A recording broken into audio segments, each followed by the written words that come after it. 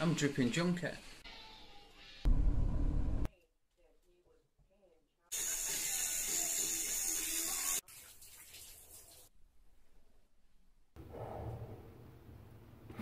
How you all doing? Ralfy here again, Ralphy's Reviews, Team Knucklehead. Go clone or go home. Another review up. We've just had these bad boys in. The VGOD, Pro Mod and TrickTank RDTA, RTDA. Rebuildable Tank Dripping Atomizer. RTDA, I'm guessing. Could be fucking R2D2, who gives a shit? Yeah, not me. Wow. That's all I'm saying is wow. Now, regular viewers will know that I rate the Limitless RDTA, RTDA, R2 fucking D2. Good bits of kit. I'll put off getting these. Now, as you know, I'm a dripping junker, yeah, and I do like a driving solution because dripping, and you know, I drive a fucking fast car. I drive a sporty, powerful car, and I'm a fucking granddad, so we need as little distraction as possible. I've got the gorgeous Mrs. Boss sat next to me, which is enough to keep your eyes on her and not on the road at the best fucking times. Bless her. Excuse me. So I'm always on the lookout for this sort of thing. Don't like tanks as a rule. Don't do it for me. If they do it for you, fucking I wish they did for me. I'm not going to slag any tank wanker off. Fair play. I'm a little bit well gel, you know. Tanks don't do it. I started with tanks, moved on to drippers pretty fucking quick, and I've stayed there. I've digressed. This is my favourite to date when it comes to RDTAs, RTDAs. We'll call them R2D2s. When it comes to R2D2s, don't ask me why. I'm a huge fan of Limitless. Aesthetically, as far as the looks go, the Limitless Plus, especially with that bandana top cover, sits on my bandana sleeve Limitless like beauty. It's absolutely beautiful. The performance is good, yeah, I've got no qualms at all. This is better. Don't ask me why. I've had a good look, you know, I know what I'm doing, I've seen a few things, but performance wise, I'm either suffering from shiny-itis because they're new to the market, or they genuinely outperform the Limitless. I would imagine, having said that, the truth's somewhere in between. They're certainly as good, if not slightly better, but that's just my opinion. Somebody else is going to try the Limitless and go, fuck that VGOD shit, what are you doing, man? Yeah, Limitless is where it's at. Fair play. Again, like a tank thing.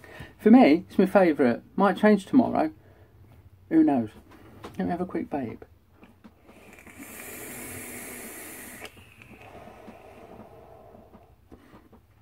There's no doubting that the two pair well together. Yeah. Absolutely lovely. We got them coming with a black tank part as well, so they'll look all black. I quite like this with the copper and the gold and the black and all that. We've got a carbon fibre button. Mega size on the old chuff dude there, so you can get a real big ear. It's not adjustable airflow, but we can get around that by how we build the coil and how we wick it up, yeah? I'll show you when we go into close-up. Other than that, stellar. I can't fault it. Works well, sits well, looks well, does well, holds plenty. Can't remember how much it holds, 6 mil or something. Not enough for me. Gets me to the nearest big town and just about back, yeah? And I drip like a fucking twat, so no worries. Oh.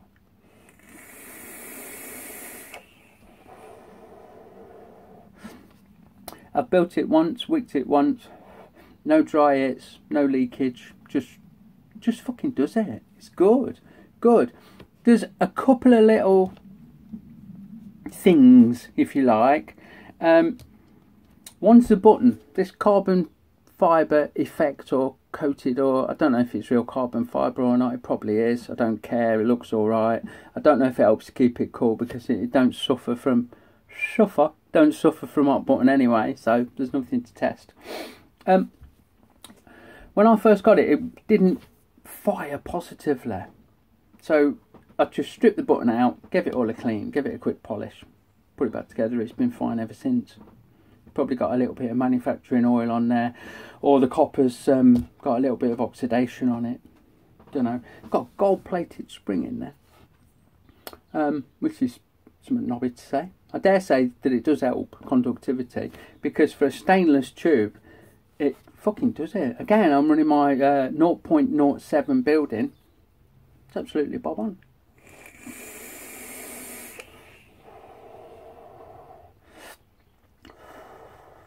Nothing wrong with that. Nothing wrong with that at all. And with it, if you've not used this sort of device before, back in the day we had Genesis style, they were called. Getting foggy. Genesis style dripper tanks, and they're a bit shit. They had the same sort of thing, and you put wicks down into them and it drew it up and you had to fuck about, and they weren't great. These are absolutely bob on. Yeah. Build deck is huge. It's a 24mm device. We've got those two upright posts that you can't see very well because I've built it and wicked it. Basically, the ends of the wick just go down to the top of the juice line. Just go into the tank there. So when you want to drip, you tip it up and it soaks into the cotton. If you want to hit the button as well and have a vape while it's tipped up, the extra heat will thin the fluid and it'll draw it in better, and then you prime for a few good hits. Yeah, if it starts to drop off or feel a bit warm, tip it up again, get it going again. Job's a good one. So every 3 or 4, 5, 6, depending on your build and how you vape, you just got to tip it up and have a vape. Hold it normally, and you're away. Dead simple, and it fucking works. It really does work. There's your fill hole. It's got a little rubber grommet in there, so that this cap goes over it and seals it up, so it don't leak. And it don't fucking leak, you know. I'll put it in the door well of my car, in the door pocket when I'm driving. Try and prop it up. I've always got a few tissues in there for vaping, yeah. So I make a little pile of tissue and put him in the front and pack them up a bit, and might be a crisp bag in there or something else. But by the time you get there, it's on its arse and it ain't leaked out. There's no juice in my pockets. Thank you very much. So it seals, it works. Lovely VGOD emblem there, and it's mirrored in there, look. Yeah, and the authentics are made in China. These are made in China, probably made in the same fucking factory. The only difference I've seen is that these tubes are stainless steel, and on the authentics I'm sure that the copper, but it fucking performs. Yeah, it's tough as fuck. It's hard, does the job.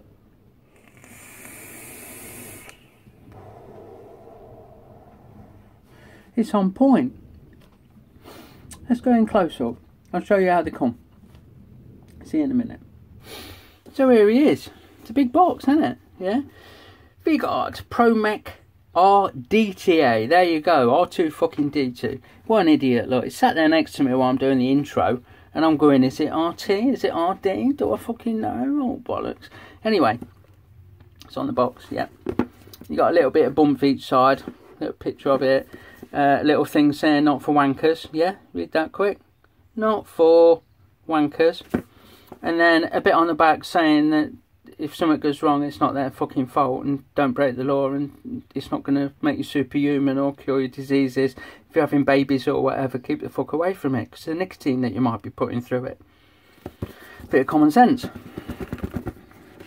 In the box we get a really comprehensive little spares package, yeah.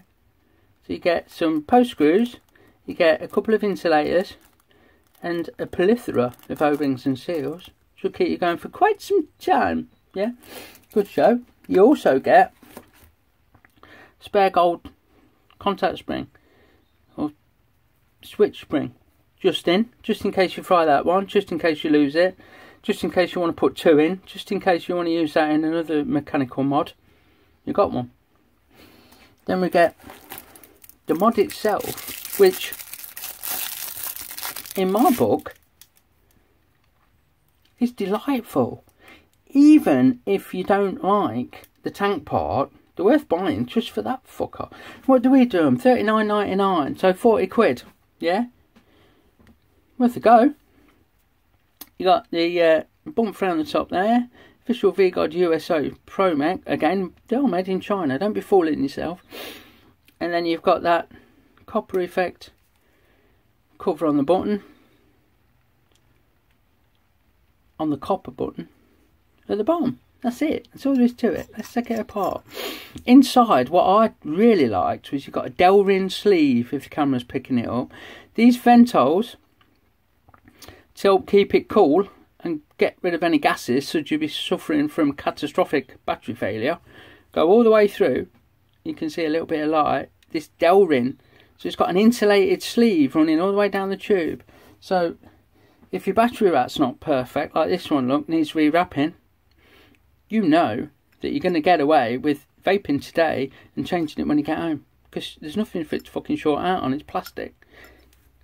Don't use these as a rule. This one's due for rewrap, obviously.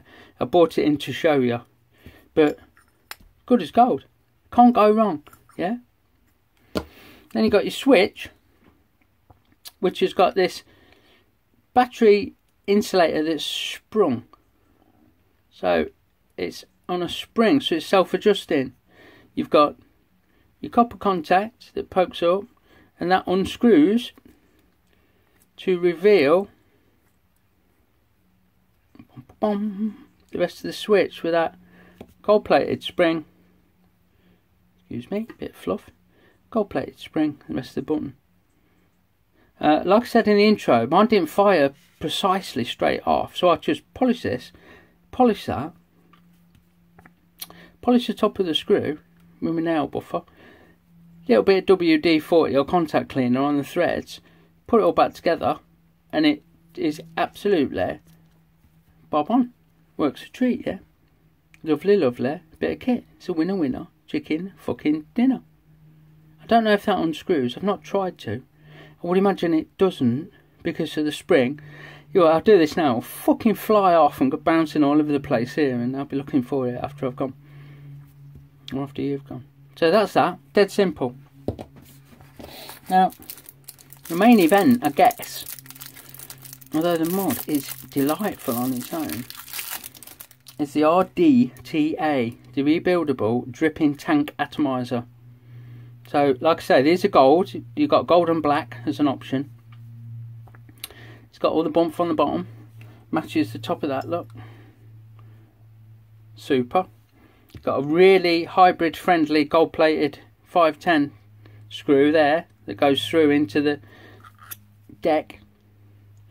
You got nice post holes, proper screws, grub screws, yeah. Take a flat screwdriver, 2 O-rings sealing it all up lovely, and then that little rubber gasket O-ring on the tank part, the tank filler that I showed you earlier on. So it all goes together super. This top unscrews, so you can really check what's going on. Look, I'll show you mine. It's built up. A few little bits to look at. Look, when you've built it, have a poke in there, have a look, take that cap off and check that your coils aren't too close to the sides and that they're not too close to the top of the unit. Otherwise you're going to get fucking red art. It's going to be an uncomfortable vape. Mine's good. That's good. There's no worries at all with that. Yeah, find the right one. Otherwise some poor bastard will be getting my epithelials all over the drip tip. So that's all there is to it, you know. You could strip it all apart and have a look and see, but it's just a stem that goes through to the positive that connects with this post. You've got your airflow holes there that lead to your bottom airflow, and then you've got your fill hole that leads through to your glass tank. Speaking of which, you get a little smoky one. So if you prefer the smoky look, I would imagine with a black or against the gold there, look. Nothing wrong with that. What a super well designed, well made. This is. I spoke to our manufacturer. Now they don't let too many secrets out, to be fair. But I complimented them on the quality, as I always do, because the stuff we buy and get made is absolutely on point. And they said, you know, the authentics are made in China.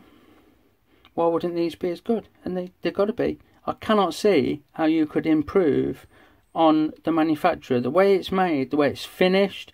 I built mine, filled it, vaped on it straight out the box. No machine oil, no bad taste, no fuck all. Just on it, gone. The only thing, like I say, is that button assembly. Just give it a little clean if you find yours ain't great. Although, again, if you look down my feed and look on the, there's a video for MechMod maintenance, servicing, cleaning and all that. You should be doing that shit anyway, yeah. Wonderful. And of course, when the two go together, it makes for a really, really nice looking bit of kit, in my opinion. That is just bob on. So there you go. Let's go back up top, have another vape, and I'll waffle on a bit more. See you in a minute. Yeah, so the VGOD RDTA and Pro mod. TrickTank RDTA. Don't know what with the TrickTank. I think it's for people who like doing tricks. There's a clue in the name, isn't there? And don't want the hassle of dripping a lot. Don't know why they called it that. TrickTank Pro RDTA and Pro mod. It's a winner, chicken dinner. It definitely gets my vote for bedside companion, driving solution, or just everyday normal use.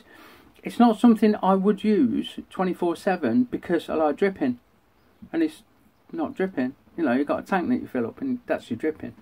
But nothing wrong with that. It's fucking, does it perform?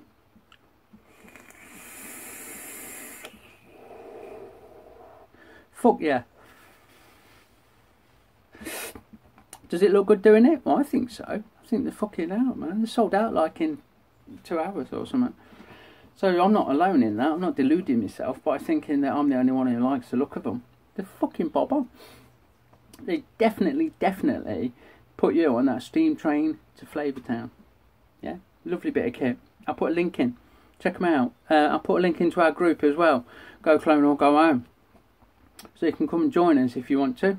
As long as you're not a wanker. We have a no wanker rule, so don't. No elitist rule either. We've had a few try and troll us and join us to troll us and shit. Fucking something wrong with these people. Anyway, it's a good one. Thanks for watching. Yeah, VGOD, Pro Mod, and TrickTank RDTA reviewed.